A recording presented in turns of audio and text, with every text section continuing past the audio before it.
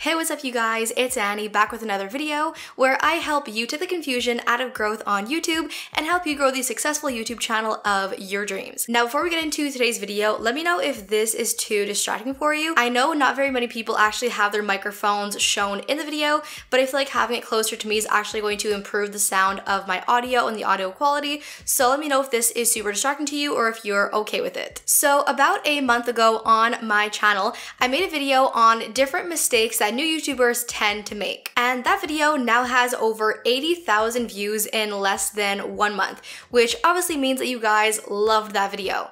Now, one lesson I've learned as far as getting views on YouTube goes is when you have a video that does particularly well on your channel, you should do everything in your power to recreate it or make a part 2 or make a series. So that is exactly what I'm doing in today's video. In today's video, I'm doing a part 2 to that video. So I'm gonna have part 1 linked down below if you guys want to check it out. And in today's video, I am bringing you guys 6 new mistakes that new YouTubers tend to make that slows down their growth and keeps them from growing. So let's not waste any more time and jump right into it. So the very first mistake a lot of new YouTubers tend to make is treating growth on YouTube as a one-step problem. So when a lot of people begin their YouTube channel, their first instinct is to look up on YouTube how to get subscribers, how to get views, how to grow your channel, and think that somehow they're gonna find a one-step problem answer that basically tells them do this one thing and you're gonna grow on YouTube. Unfortunately, not very many people are here to tell them that that's not how growth works on YouTube, and nobody is here to actually put an end to that wrong belief. Because there is no magic formula for growth on YouTube,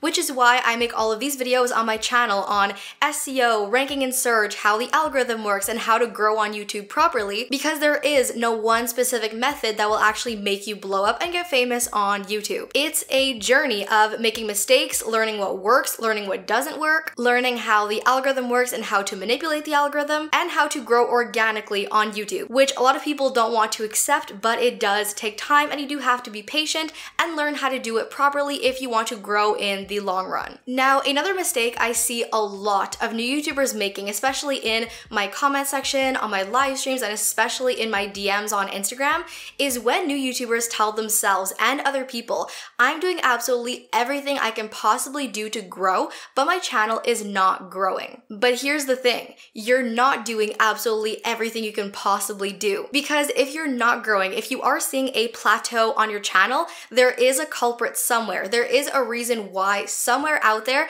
that is going to tell you why your channel is not growing. Either your thumbnails and titles are not drawing people in, or your videos are not being recommended on the recommended page, or you are not successfully getting your videos ranked in search. There is going to be something out there you are not doing, or something that is not working, or some reason out there why you're not growing.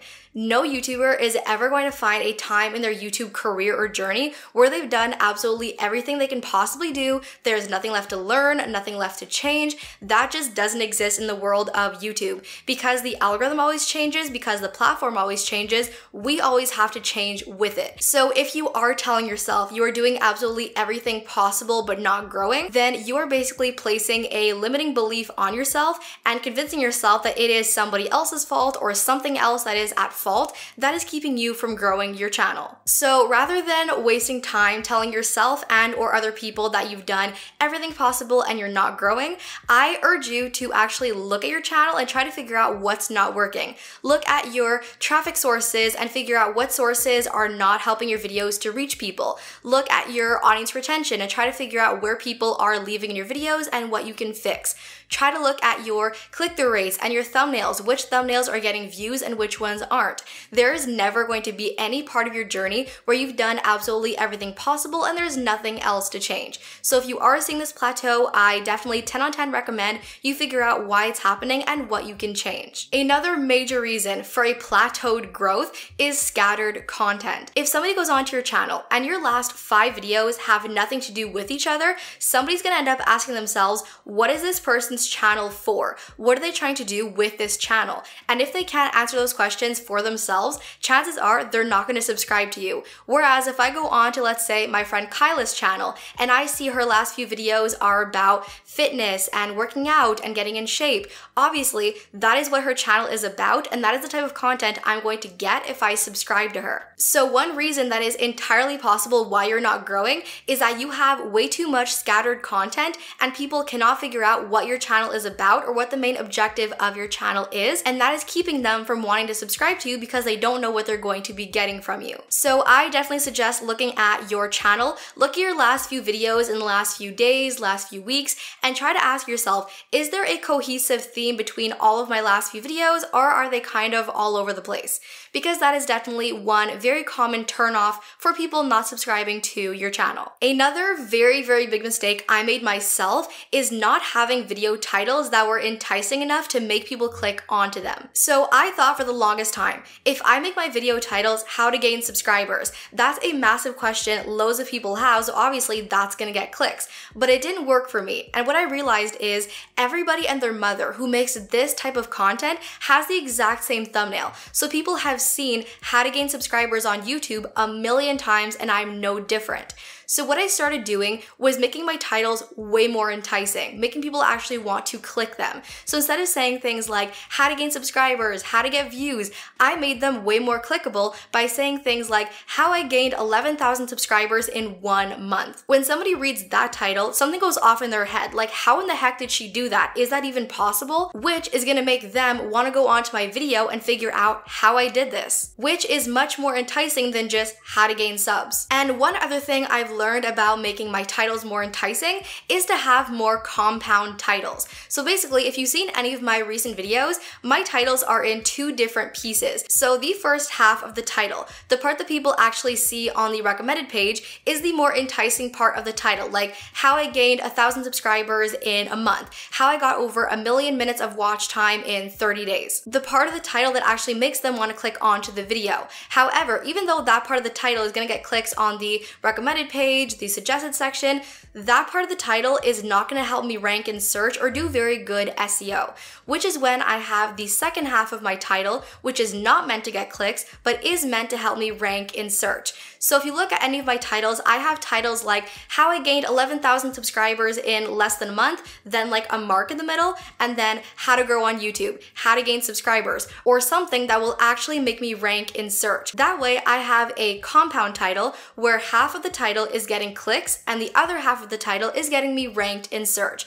That way, both halves of the title have 2 different jobs working together to get me more views. So that is what I mean by having much more compelling titles and having titles that actually make people want to click onto your video. Another really tough lesson I had to learn is what happens when you have a camera presence or personality that people just don't vibe with. I can tell you for a fact, everybody I watch on YouTube, all of my favorite YouTubers, all have very relatable personalities that I enjoy watching. Humans crave human interaction. That's straight up psychology and cannot be argued. Why is it that a small part of you dies when your favorite show is over? Because you've become invested in the characters and the show. Why is it that there are other TV shows out there that you just don't vibe with, that you're not interested in and don't really want to watch? Because you don't vibe with the characters or the storyline or the show as a whole. So I realized in looking at some of my older YouTube videos on YouTube growth that I sounded so preachy and like a teacher trying to like teach in a classroom or give a lecture. And I had friends telling me, why were you so aggressive in that video? And then I started realizing, whoa, maybe the way I'm talking on camera is repelling people rather than bringing them in. So I started having a hardcore look at how I was talking on camera and how I was presenting what I was saying. Then a few days ago, I posted on my community tab on YouTube and I asked you guys, what type of vibe do I give off? How do you feel when you watch my videos? And I got loads of comments saying, you feel like that one friend I can go to. You have a very motherly vibe. I feel like when I watch your videos, I'm actually gonna learn something. Which was when I kind of stood back and I was like, wow, Main goal achieved. I finally got this down. I finally got myself the type of camera presence and personality that actually makes people want to listen to what I have to say. And there have been videos I've watched before where the person's presence is super cold and kind of blocked off and like not the most friendly and just kind of here to shove information at you, which is not the most welcoming camera personality. So maybe if you're having trouble turning views into subscribers, you want to take a hardcore look at your on-camera presence and see if maybe that's something you can change and or improve. And then another big mistake a lot of YouTubers make is not putting in the effort to connect with their audience. A lot of people assume just make a video, upload to YouTube, and boom, there's your audience. However, that's not how it works. Why should they care about you and your content if you don't care about them first? I care immensely for my family and my friends and people who feel like family and friends. And over the last few months, you guys have begun to actually feel like family to me, and I've become increasingly invested in your channel growth and seeing you guys succeed. And by feeling like this and investing myself in your channels, you guys have begun to feel like family and friends, and I care for you guys a lot. So I put in a lot of effort to do constant live streams and start conversations in my comment section and have group chats with you guys and make my Facebook group where I can talk to you guys on a more personal level. And by doing all of these things, I kind of make you guys feel like less of a number on a screen and more like I'm actually reachable and accessible to you. And loads of you guys have told me, you're the first YouTuber who actually answers my DMs. You're the first YouTuber who actually talks to us and makes an effort to relate to us. And I feel like by doing that, I've made myself feel very open to my subscribers, and they're much more willing to actually connect with me, which is what you need to achieve if you want the type of audience that drops everything to watch your video and come to your live streams and come to your premieres. Because again, if you don't care about them, why should they care about you? So it should be one priority very, very high on your list for you to build a bond and relationship with your audience and treat them not so much like a number and like actual people with a purpose. Once you have that established for you, you're going to see right away how much more engaged your audience is and how much more willing they are to show up for you. So yeah, you guys, that is it for my newest 6 top mistakes that a lot of YouTubers, especially new beginners, tend to make on their channels that can possibly contribute to your channel not growing. So hopefully at least one of these things gave you an idea of something to consider or look into, maybe change on your channel. Feel free to let me know down below what that change was because I would love to hear. Thank you guys so much for watching. I love you all to the moon and back, and I'll see you in my next video. Bye!